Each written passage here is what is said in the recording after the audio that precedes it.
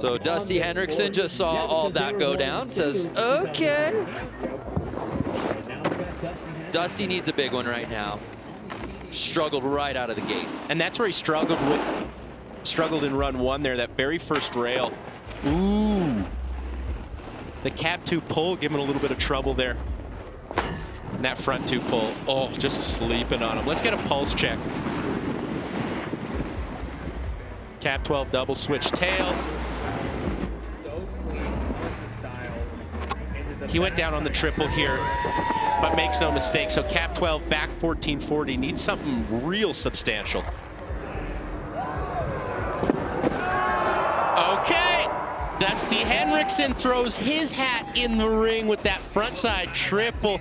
I didn't think he had enough whip to get it around, but that's why he's Dusty. Wow. Let's take a look here. This is where he went down in run one. The backside triple 1440. Grabs Weedle there, that front hand on the toe edge. Puts it down. And that sets him up for the front side 1440 triple. 3 off-kilter dips, 4 full times round. You said he needed something of the jumbo variety. Yeah, and that's what he gets here. Now, let's break this down for you folks at home. Dusty has a cap 12, a back 14, and a front 14. You compare that to Rene and Mark. 4th place. So here's Mons Roysland. Gotta put it together, Craig. Right here, right now. Switch hard way back to 2 out. Comes off maybe a foot early. Cleans it up on rail 2.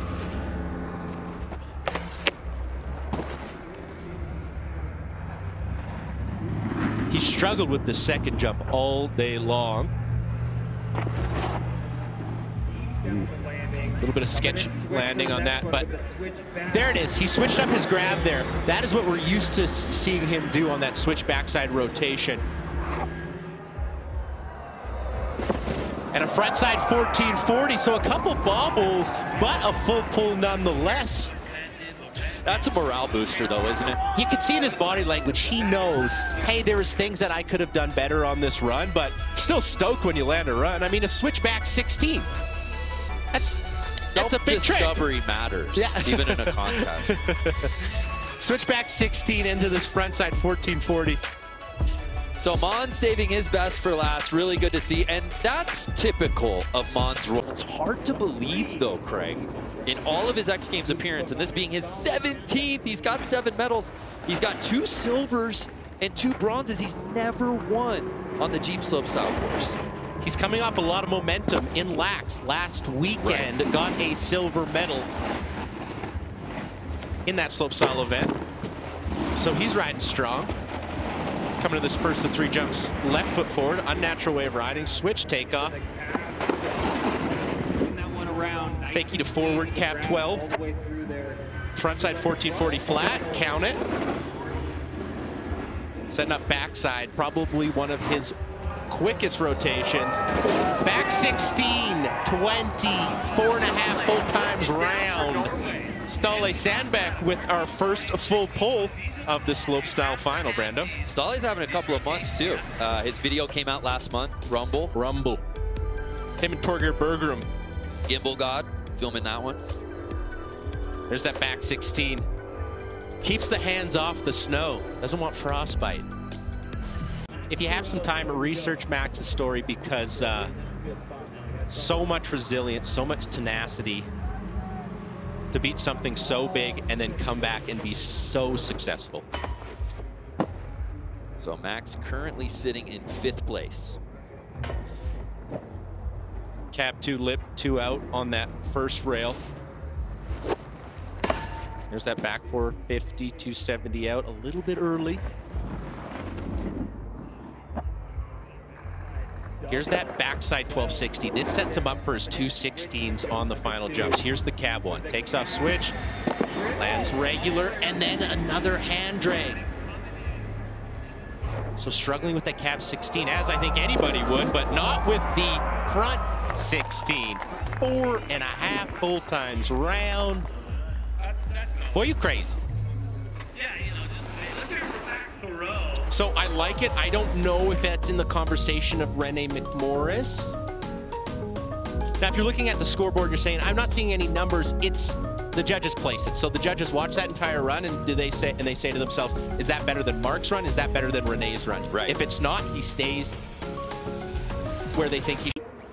That is where I think the judges would separate Max and Mark. Probably the determining factor. So here's Darcy Sharp, sitting in 8th place. 4th and final run. The clock has ended. Don't worry. Each of these riders is going to get a 4th and final run.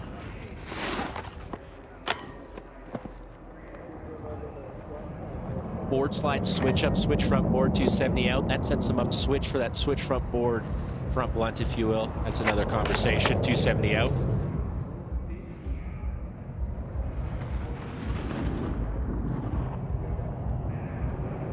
Switchback 12. That was a very gangster landing. Frontside triple, 1440, yep. Darcy Sharp, do it for the reply, guys. Triple 1440, yep. Darcy Sharp. You could hear that scream probably all the way in Comox, BC, because he is fired up. The double arm claim. It was a long time coming for Darcy out here today, but he saves his best for last. Overcame so much adversity, knee reconstruction, had COVID earlier this year. So happy to be out here, and I'm so stoked to see him put down this 4th and final run. Backside triple 1440 to cap things off. Where does this put him? It'll be interesting to see where the judges put him. His run was looking in. What can he do to get back in a podium position, Craig? More of the same. He's got the 1620s. He's got the technical rail game. But when it's in the final, perfection is demanded. Switchback 2 keeps going. In runs 1 and 2, he tried to pull that back. Here he does not, setting him up for the switch, double back rodeo, grabbing tail, switch tail, pardon me.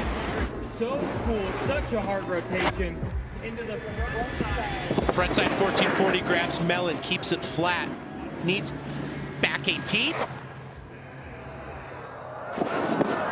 Back 19? Wait, what? Was that, I need to get a better look at there. We kind of switched camera angles, so I don't know if he did north of a back 18. We'll have to take another look at that. I don't want to call that wrong, because if I think he did what I think he did. Yeah, Rene was just a shrug emoji. Get in the Jeep. We're going snowboarding. That was a really good Mean Girls reference, and I don't know if I saw it coming. Here's the switch double backside rodeo, switch tail grab. Okay, walk me through this, Craig. Let's take a look at this 3rd and final jump. Takes off left foot forward, 360, 720, 1080, 1440, 1800, 19. The math checks out. The math checks out. That is the first time we have ever seen that at the X Games. That is a lot of rotation. I'm going to tell you that from him. He kind of knuckled a little bit on the last jump, came off the rails a tiny little bit early, so there was definitely some things he could clean up. We'll see if he does that here.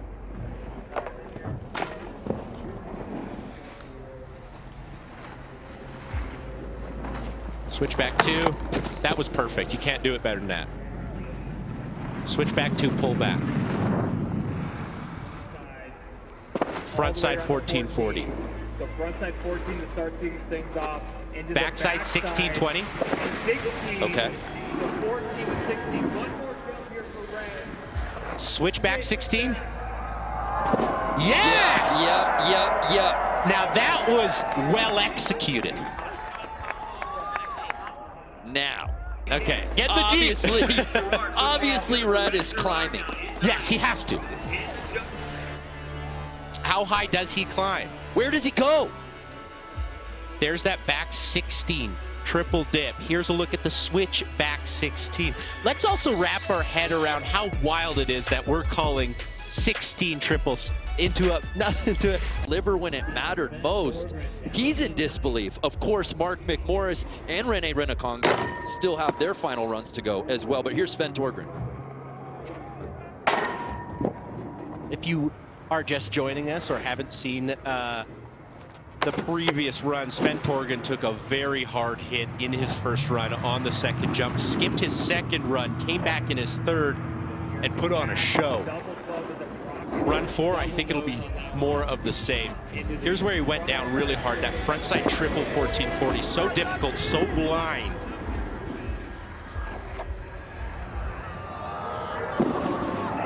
Oh, wow, okay.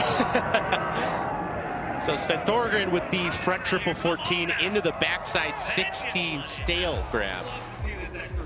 So Sven obviously inspired by what Marcus was just able to put down. He puts down a very clean final run. The money booter. One of the only, he's driving the line, one of the only snowboarders to do that backside rotation with a stale fish grab. Kind of his signature, if you will. Marcus Cleveland sitting in 8th place, still looking for that signature Marcus run. He's won this event twice before, but it's gonna need something huge right here, right now. I love that 50-50 over 270, pulls it back, sets himself up switch for this third and final rail. Cab 2 in, 2 out. Off the toes. Oh, that was really flippy. Okay, so back 16. Into the backside. Yeah. Sets him up for this cab 18. Went way too big last time. Note the speed check right there. Smart. Get going. Okay. Marcus Cleveland stomping the yard on his final run. That was wild. So our cab 18 predictions from Marcus Cleveland have come to fruition. There's a good look at that 50-50 front over 2. Pulls it back here. Backside 1620. Doesn't really dip it a lot. Keeps it flat. Puts some switch stance for the landing and sets him up for this. The cab 18. Look at the patience on that. If you have ever spun cab off a jump, you know it's very difficult to stay patient. To not go a little bit early, but Marcus Cleveland holds the grab almost the entirety of this 1800. Perseverance. Not enough pop, then too much pop. Correct. Then just that right amount. Really is getting nervous. The guy he just bumped out of the top spot. The most decorated athlete in this field. And oh, by the way, partner, he's guaranteed at least a medal in this, so he reclaims the all-time Winter X medal lead. But he sure would like to end up with the gold, wouldn't he? One thing in the windshield right now, and that's to get to the bottom cleanly. Switchback 270, puts it right between the feet.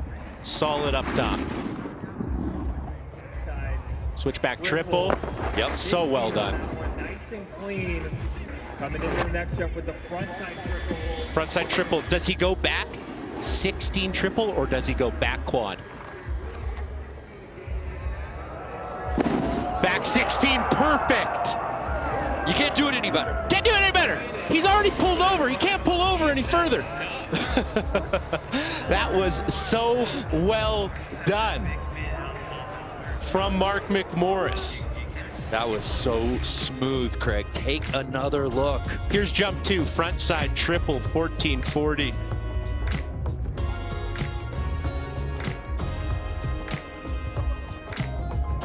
Here's that third and final jump. See how he grabs Indy? That's the backhand, a little bit more difficult than that front hand grab, the Weedle grab, if you will. Eyes on the landing, takes it to blind. Yeah, watch where his head at it. I love these slow-mos. Staring at the landing the entirety of that last flip, right until he has to take it to 1620.